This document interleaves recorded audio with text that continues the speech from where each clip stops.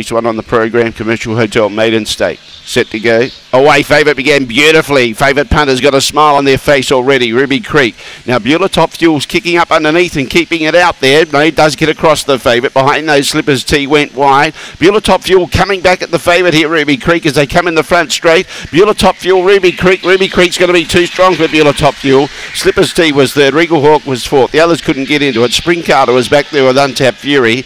Bonnie Chew and Diamond Model at the tail end of the field. And the first favourite home here on Strathalbyn Cup night. And it's 18.51 the time. It's 8 to beat 2 and 3. Jumped well, but Beulah Top Fuel jumped a little bit quicker than what it has been of late.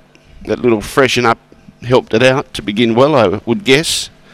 And gave the favourite a little bit of a hard time to get across.